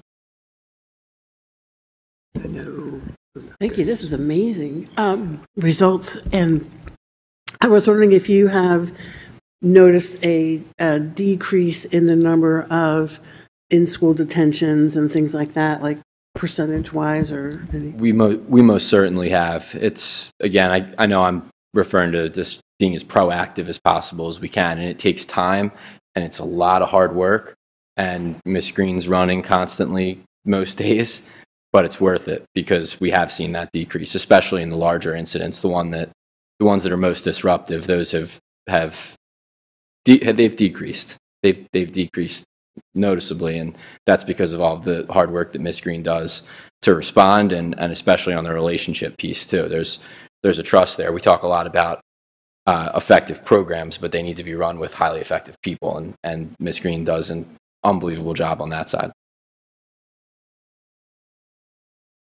This sounds like a resounding success, so congratulations. This is, thank you. I think a lot of workplaces could benefit by having one of these rooms. A couple of thoughts. I'm just curious if, although it says there's a lot of self-referrals, this is a program that sounds like it should be celebrated, and I'm sure you're doing that to some extent and socialized in the way that these tools provided students that they hadn't previously had or maybe even thought of, particularly even parents, right? But is there a stigma associated with going to the room, given that there is some balance, it seems, of potentially, right, disciplinary sort of action? So that's question one, again, to figure out if there is some sort of stigma, how to push into the classrooms to sort of mitigate the impact of any potential stigma. Then I'm just curious how if there's sort of, and maybe that's the wrong and better way to put it, but confidentiality, for lack of a better way to put it, in terms of students that may feel comfortable sharing, but then may find themselves in a worse disciplinary position because they've talked to you about something. Great. Those are really good questions. I'll talk about the first one first from my perspective and then hand it off to Ms. Green. I don't think that there's a stigma because the students that are referred to Miss Green or refer themselves or both, they really enjoy the time spent with her. I think it's not, coming to my office might be a little bit different. Going to Miss Green's is something that they're really excited about. Even if it's for less than pleasant reasons, sometimes we'll have a student that'll maybe stomp their feet on their way there a little bit, but they know they're going to get the help they need and come back better for it. So that's the first part. Nafisa, maybe speak to. I was going to say literally the exact same thing. Because this is all brand new to me and the students, I'm definitely big on, this is just a conversation. We're just going to talk this out. And again, there's music playing, so the atmosphere doesn't feel as tense. And we're just talking back and forth. I will say there may be a bit of a stigma as I am now going into more classrooms. So students who know me from dealing with conflict or having an in-school suspension are now seeing me pop into more classrooms. So there is a little bit of a stigma there, like, is she here for me, or, what's happening? But as far as coming to the resolve room, it's been pretty pleasant, even if they were, brought there by security or brought there, by some other member of admin. Yeah, I mean, this seems like a no-brainer in terms of sustaining this and bringing it to the high school. And next time you visit, we can talk about what kind of music you're playing in there. I'm interested in that piece. Thank you. This goes, I know it doesn't stretch, sorry. A little similar question to what we were talking about earlier in terms of supporting staff. So I really appreciate, especially in terms of sustainability, as amazing as Karen is with grant writing and so on, it's really important to be that this is sustained. So we're not going to just do this once or twice and then, it moves on. So I appreciate that there's a plan to bridge this into the classrooms, help teachers to identify, work with their triggers, how they're showing up and all of those things. My wondering goes back to the question earlier around resistors, and I'm using that term very broadly. But I know as a former principal that there are, when change occurs, sometimes that mindset shift from punitive to more restorative and preventative can be challenging. So my wondering is, are we finding that? Are we not finding that? Are there staff members that are saying, no, there should be a consequence for this? They shouldn't be in the resolve room. They should be wherever. Where are we with that, just in terms of the implementation? It's a really good question. Something that I worried about as we were rolling this out too. And I think we had some really good strategic pieces in place to try and avoid that as much as possible. Some items on the referral form for teachers, for instance, that if you're going to ask a student to leave your room to go to the resolve room, here's a few things that we need you to do. And for some people that may be resistors, that might make them think twice if a student really needs to leave or not, which even if they're not fully bought into it immediately, we're kind of getting the same end result that we'd like as far as managing that relationship and helping them manage the conflict on their own. Teachers have their hands full with instruction and personalities and social emotional needs in the classroom, but there's things that sometimes we really need Nafeesa's help for, as the data says, but there's also plenty of things that they can take care of on their own, and something like that, the referral form has kind of cut into that for the resistors. On the more positive side, especially over halfway through the school year now, and people are seeing the success that we're having, it kind of speaks for itself. So people are less reluctant to buy in because they know that it's working for their colleague. They know that Miss Green just popped into the social studies class on their team and that it went really well, and they hear about it. So there's been a really nice kind of grassroots approach to spreading the philosophy, and it's really starting to catch on. Thank you. This sounds amazing, and I appreciate the hard work that's gone into it. Thank you. I just had a question. How is this being, I guess, explained, or I'm trying to think of it from a student's perspective. If I'm coming to your room and I'm, gaining coping skills and learning restorative justice practices, but then I go home and my home is very punitive. How do I navigate the two? Or is there any sort of outreach with parents to say, little Johnny learned this today, and this is the philosophy that we're using, et cetera, so that it's a little more streamlined? Granted, we don't want to tell parents what to do or how to. Does that make sense? Yeah. So it's not such conflicting information for a little person. Yeah. I think with a lot of the referrals, especially from admin, there's always a conversation like, hey, this is what happened at school. And a part of that conversation with the parents has been, they're going to meet with Ms. Green, and this is the things Ms. Green does in the room. So I don't know how much the students are going home and saying that. But I know with those referrals, admin is usually having a conversation with parents to say, these are the topics kind of discussed, this is the way they'll process it. And sometimes parents have said, they didn't want the checking done, or, but that's how it's been working so far. Yeah. Have you had any feedback from parents of the students that have visited your room, like positive or, The feedback that we've had has been very positive. It's really nice to offer if a parent reaches out and says, my son's having an issue with the student in math class, and, we investigate, we get involved, we help, and then when it seems fitting, which is most cases, we share with the parents, hey, we'd like to get so-and-so together with Miss Green and the other student. Are you okay with this? Are you okay with this?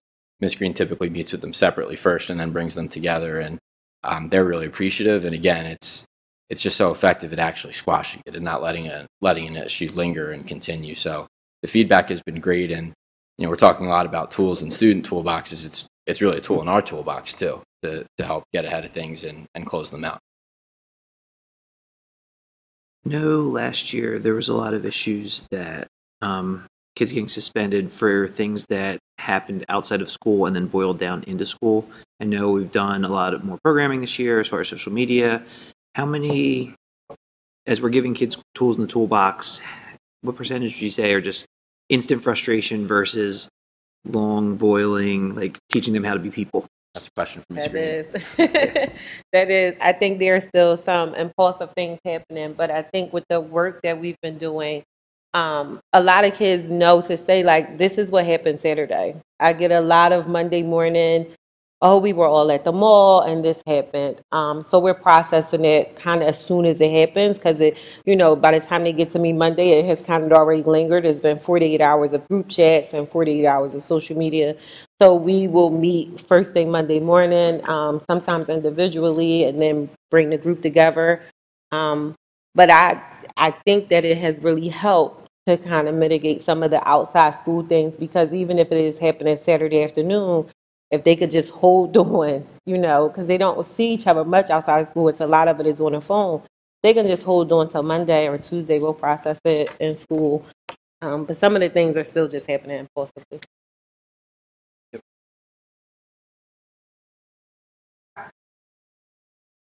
Ms. Green has done a wonderful job. Part of what she's doing is not just about how to resolve conflict, helping them understand the impact of stress and trauma on the brain.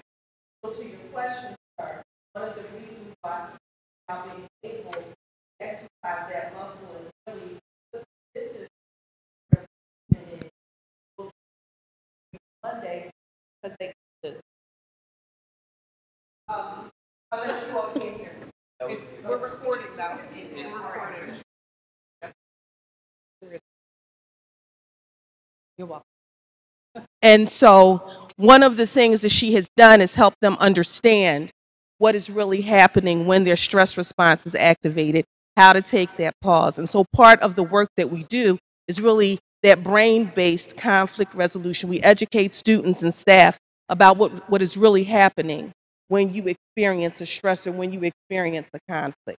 And so that's how they're able to put that, to have that regulation and put that distance between whatever the incident is and their response. And she's done phenomenal. I spoke to some children today in one of her lunch bunch groups, and I said, can you talk to me a bit about how this is working? And it was really organic. It wasn't, orchestrated, I promise you. And 3 of the young women said to me, she helps me not get suspended anymore. She can answer the hard questions for me, and she's always there when I need her.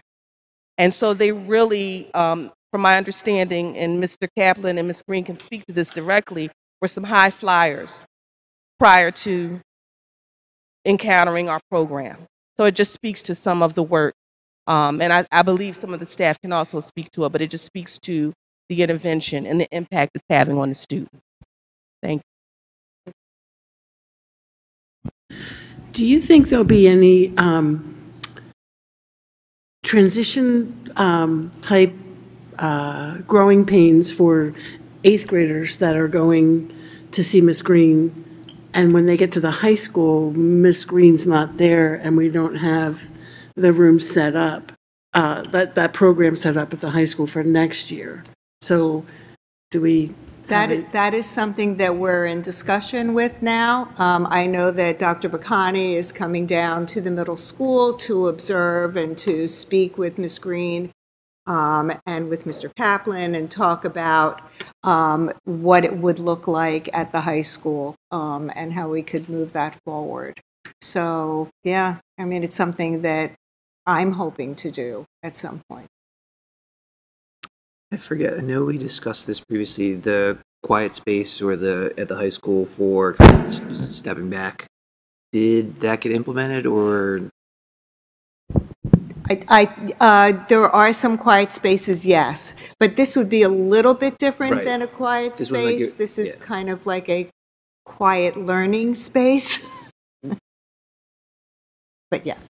If there's anything that we can do as a board to assist, in that figuring out, let us know. Thank you. Are there any other questions? I just want to thank you profoundly. The difference that you have made is astounding, and it's something that should be celebrated. I can honestly say that Ms. Green is truly a staff member of the middle school. From the day that she came, she hit the ground running, was out there in the hallways, in the cafeteria, in the classrooms, recognizing kids by name, truly is a part of the staff, and we're thrilled to have her, and we're thrilled to have the support of Ms. Whaley from Lakeside, and we're looking forward to growing the program. So thank you very, very much. Thank you all. Thanks, everybody, for your support. Thank you.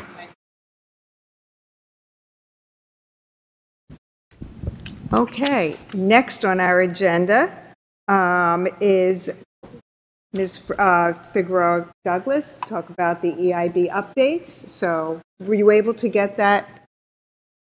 Okay. Let me see if it works. They say the third time's a charm. Good morning, members of the board, community members, and staff here for the Colonial School District. My name is Melissa Figueroa Douglas, and I'm the Equity and Advancement Officer here for the Colonial School District. And it is my pleasure to provide for you updates from since the last CRSL meeting around our district-wide equity, inclusion, and belonging initiative. I am really excited to share that we are taking part in celebrating not only two graduates of PW, two distinguished graduates of PW, but we are also celebrating this community and the rich history that is aligned to the Colonial School District community. And right now we are district-wide exploring A Village Remembered, which is authored by two PW grads from 1971, I believe. Jessica Lester just did an interview with both authors. We have our EIB student leadership team that was engaged with even providing some of the questions for that interview. We are really excited to go on a tour of Abolition Hall on February 23rd. And again, just really understanding the impact of the abolitionists that were here in this community and how they supported the freedom of enslaved people. So that is something that we are really excited about. And when we think about CRSE, which stands for Culturally Relevant and Sustaining Education, what is more relevant than the history of your school district community? Making that come alive for our students. And when we look at CRSE, we are really excited to really engage with what the state PDE has around expectations for implementation. What's interesting is that it is an expectation for implementation, but it also is interesting that some districts in Western Pennsylvania are choosing not to support this framework. But we have, and we do so by sharing monthly recordings district-wide with staff. We do so by sharing colonial cultural connections. This month in particular, we are celebrating and highlighting the Lunar New Year along with Black History Month. We provide professional development. CRSE was a part of our best practices fair. It is also a part of our upcoming PD Day. So along with unpacking the CRSE framework every single month at each building and sharing these recordings, this is something that we are embedding through professional development as well. And this week, we have our students at CMS and PW engaging with the University of Pennsylvania with our EIB student leadership team. So we meet every month as a leadership team, but this is a really exciting time of the school year as our students from the middle school and the high school have an opportunity to commingle, collaborate with hundreds of students from the tri-state area. So this goes beyond the Commonwealth of Pennsylvania. Our students have the opportunity to also engage with like-minded students from Delaware, New Jersey, and Pennsylvania. So that is this Thursday and this Friday, and we are really excited about it. Something else our EIB student leadership team is doing this month is engaging with our EIB building leadership team. So we offer trainings from nationally renowned people. I offer trainings and facilitate trainings as well. Something that's interesting this month is the University of Pennsylvania will be here, and we are going to further explore the PSSM, Psychological Sense of School Membership. We are going to further explore that data. We're doing so with students, with teachers, and with administrators. So we're really excited about that later this month. That's going to be February 28th. And we have our last EIB committee meeting coming up in March 18th, 2024. Our last meeting was back in October, where we explored the first cycle of PSSM.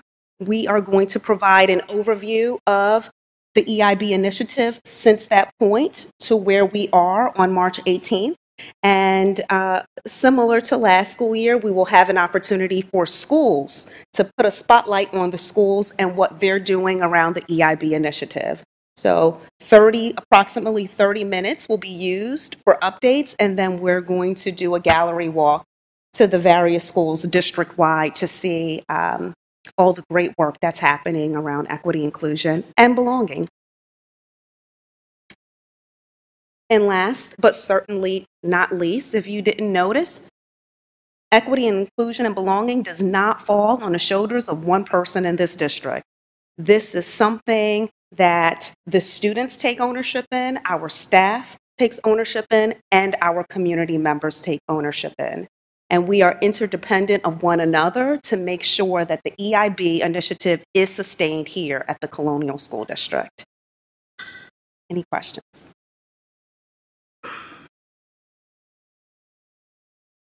Okay, because I don't have the same wait time. I've been out of the classroom for that.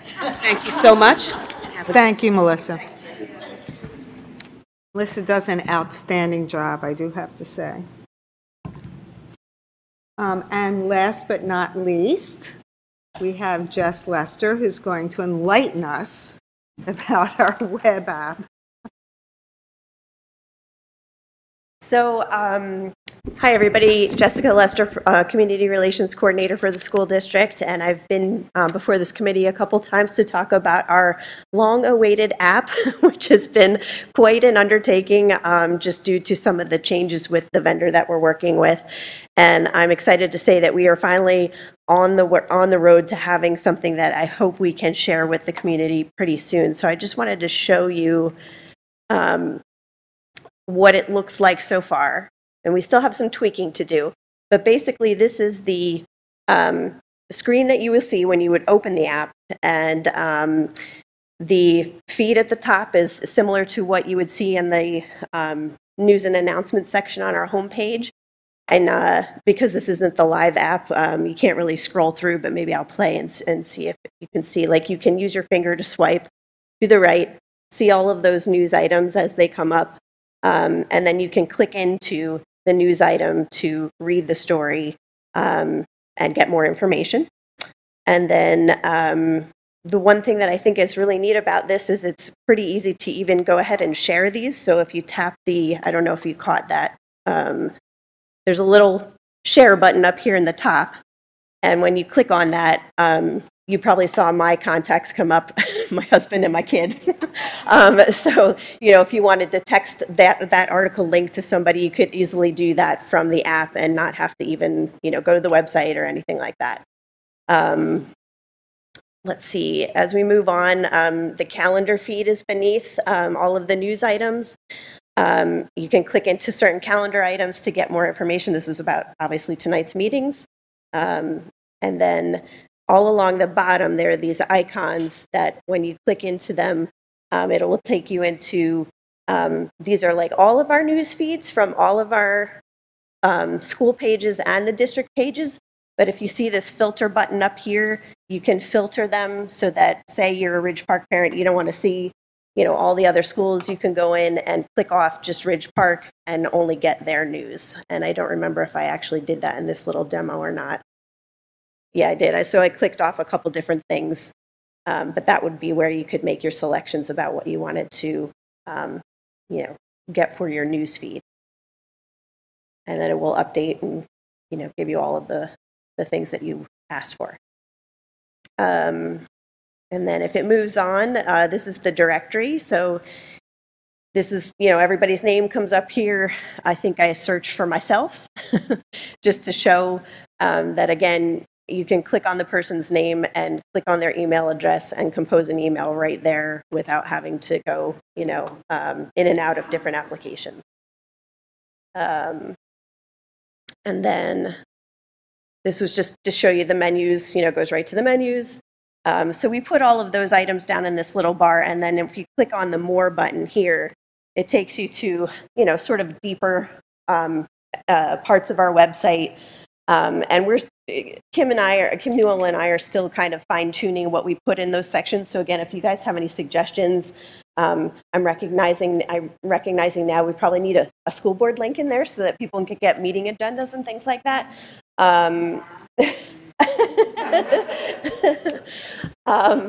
But again, if if there are things that you don't see there that you think parents are going to want, or our community members are going to want, we're certainly open to adding them. The only problem is the more you add, it kind of goes off the screen. So not that that's really a problem in my mind. We can fine tune it as we go along. The section up here, again, this My Schools will allow people to filter if they want to. And then the notifications is the other big thing for me in terms of communication and thinking about, sorry, this is just showing more filtering, but thinking about, weather events, which we may have one tomorrow. With the push notifications, and I'm just going to see if it'll continue through. Oh, I think I was showing that you can filter the calendars as well there. And then you can go into each of the school buildings and get their information. That was under the Our Schools section.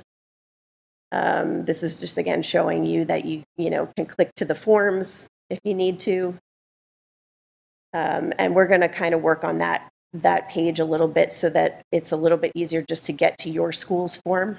Again, link to Power School to sign in right there. And I think I was showing, okay, so this is the notifications. We were doing some testing today, but basically when we have a weather event, we'll be able to use the system to send out a push notification that will just pop up on your phone. And I think the most exciting part of it is, say we have, people who live in our school district that maybe send their children to private schools, but they still need to know whether or not we're open or closed or we're busing students. They'll be able to sign up for this app. They'll download the app and then they'll get a notification right on their phone. And I think that will help, again, with some of the questions we get every snow day. Can I be added to the list? Yes, you can. You can download our app and, get your notification. Even students can use this. Maybe a student wants to get notified in the morning on his or her personal device, and they can, again, download the app and they'll get a push notification telling them whether or not, we have a delay or a bid day or whatever it may be. So I'm pretty excited to, be able to use that. And I think the schools, again, Ms. Newell and I will probably go and train principals, building secretaries on how to use this push notification system. So if they have something they need to remind people about, one more way we can reach people directly without them having to go into their email, or any, go to the website. It's right there for them. So in a nutshell, I know you've listened for a long time, so I won't take up any more of your time, but if you have any questions that I can answer. This looks great. Thank you. I'm excited about it. It was a long time coming. And if you do, just again, so you know some of the background, we did have a different version of this that was not working properly. So if anybody goes to the App Store, we still have that old app in the App Store, but this will replace it. So just on the off chance anybody tries to go download it, that one that's in there is old and will be replaced by this new one. So, and we're hoping that will occur in like the next week or so. But we haven't publicized it anywhere, but we do plan, big push when it's all ready to go to teach parents how to download it, how they can filter and set everything up so that it's just the way they want it. So, all right. Yeah.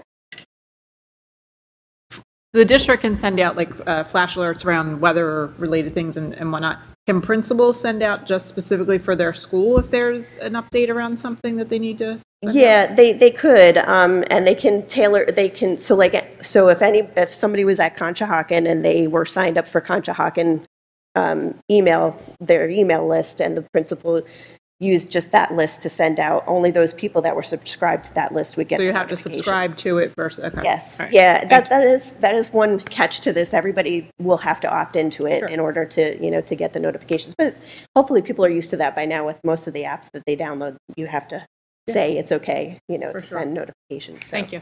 Mm-hmm. Thank you. Chris? Okay.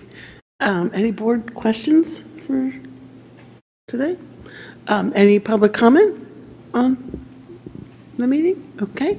Seeing none, this meeting is adjourned.